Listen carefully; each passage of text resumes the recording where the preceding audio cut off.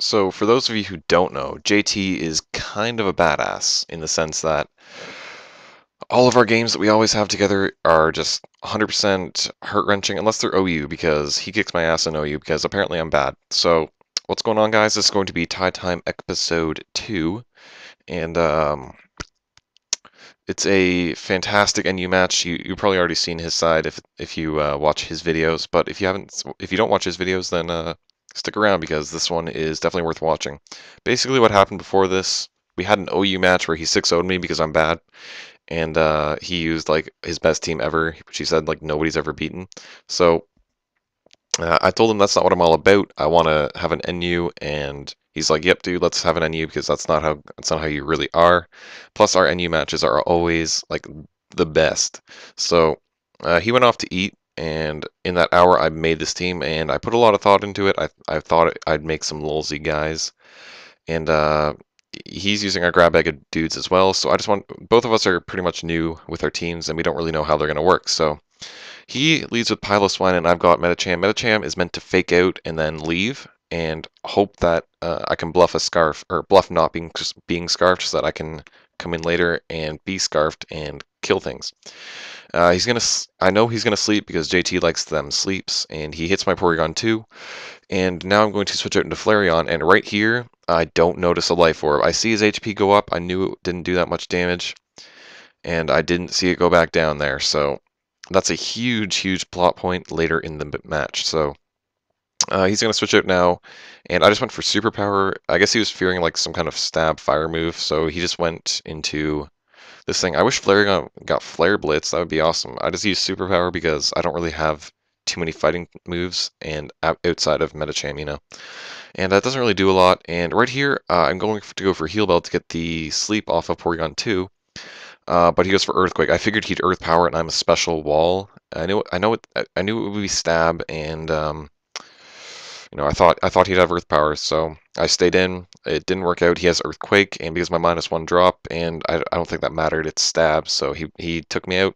It's a good play by him. So now I'm gonna go to Minun, and I know that the Grass Knots aren't going to do a lot unless it's boosted, so I go for a Nasty Plot right off the bat. He's going to Earthquake me down to my Sash. And here I'm thinking, well, he's probably going to switch into something like Venomoth 2x4 resist that expected Grass Knot, so I probably should T-Bolt here, predicting the switch, but I don't want him predicting me to predict that, and either staying in or going out into Piloswine. So he does switch, and I did go for Grass Knot, and I hit his Venomoth for -0 damage. And that's where we are. So now I'm going to go for a T-Bolt now because I'm kind of expecting him to stay in. But he goes to Piloswine, and I'm like, damn it, this guy's just predicting me all over the place. And now I'm like, he's got to go for Ice Shard. He's going to go for Ice Shard, and he goes for Stealth Rock. So that puts me in a huge hole. He's already up 6-4, essentially, because that Minun is now some death fodder. So I decide, okay, time to reset, reboot. Let's just set up my rocks, and in goes Venomoth. That thing's going to be faster. It's going to go for sleep powder, so I go to Minun just for death fodder, so I can bring something faster in and hopefully either kill it or get a good hit on whatever he wants to bring in. And because I'm dumb and I didn't know, how fast Venomoth was, I thought it was like base 120 speed.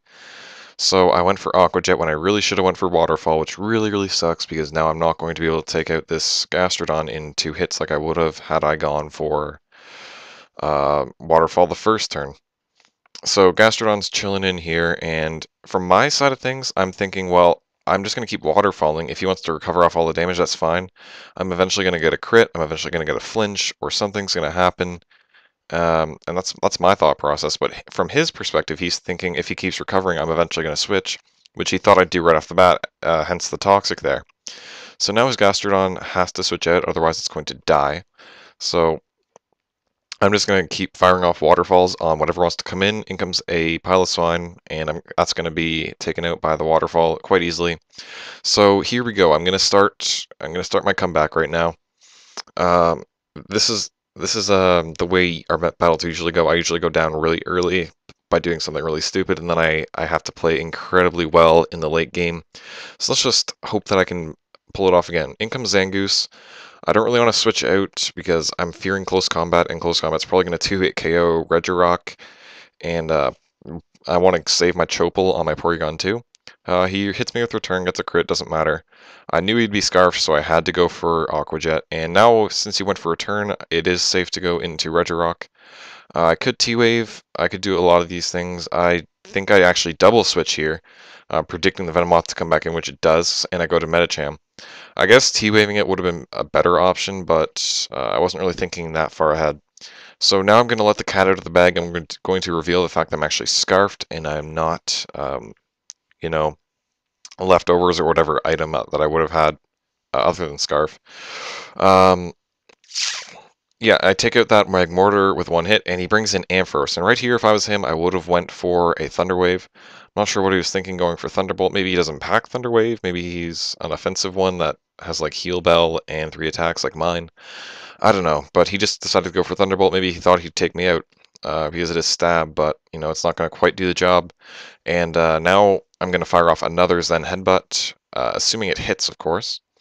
I didn't want to go for High Jump Kick because he did have Venomoth, but I forgot that I had Rocks up, and I guess High Jump Kick missing would have been a really bad thing. So here I have a lot of options. I'm gonna go to Regirock to take a close combat. It's gonna die, and that's gonna be dumb. But after this, I could go Fake It Out with Medicham, or I could go to Porygon 2, trace his immunity, and then I'm going to be good to go. The reason I have to trace immunity is because I don't want him toxicking me, because right now I have to Toxic Skull as Gastrodon, and I know that thing's going to have Toxic of its own. So I take the close combat, my Triple Berry activates, and I'm not going to lose. It's going to do a quarter, which is awesome. I'm going to fire back with a Psychic, I'm going to kill it, and now my Porygon 2 has immunity. He can't Toxic me, he can't burn me, he can't do all those things with Gastrodon, so I'm just going to fire off a Psychic right off the bat. Maybe I'll get a crit, maybe I'll get a drop. Who knows what I'm going to do. And it doesn't actually do that much. It probably wouldn't have even killed even if I critted, so now I know that I have to get this thing Toxic. I'm going to have to stall it out to have a chance to win this game. From his perspective, he's thinking, well, he's got to get this thing asleep. So I just go for Toxic, and he's just continuing to recover. He wanted all that HP back, and now I really want my HP back, but I can't really go for it because, well, it was just a dumb play going for recover here. I didn't need the HP that much, and if I had got this thing with a Psychic, then it would have made my life so much easier. I would have had the game, just guaranteed. So he fires off that Sleep Powder. It hits, unfortunately for me. He gets me to sleep, and he told me that was a misclick there going for Bug Buzz. He said he should have Giga Drained, which I kind of agree with. And from my perspective, I didn't want to go to Medicham predicting the Sleep Powder because A, I don't want to lose my immunity, and B, I do not want him predicting that and going for Bug Buzz or Giga Drain and killing my fodder there. And now here, that's the most important play of the game. He gets a crit. So that pretty much means that I have to wake up this turn, otherwise it's game over. I stay asleep. That was my third turn of sleep, I think, and that really, really sucks. Had I noticed that his stupid, what do you call it? His Venomoth was Life Orb, then I would have gone into Medicham to take the Bug Buzz or the Sleep or whatever, because I still probably would have been able to, because we both have Recover, I think I would have been able to stall out this Gastrodon in the end. And he makes me hope for a crit High Jump Kick. I don't get it. And that's good game to JT. We always have really awesome matches, so...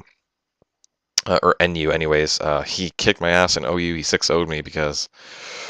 well, I'm not going to bring that up. Anyways, great game again, JT. I'm sorry this took so long to get up, but I had a lot of other stuff that I had to do. A lot of stuff that I had to get up. And... yeah, I want to thank you guys all for watching. I really feel like I deserved better in this game. Like I just really got to start playing better in the early game against JT, and then maybe I'll be able to win a few. I think he's got me 3-1 right now, because crap like that happens. I feel like I got robbed, but them's the breaks. That's what happens.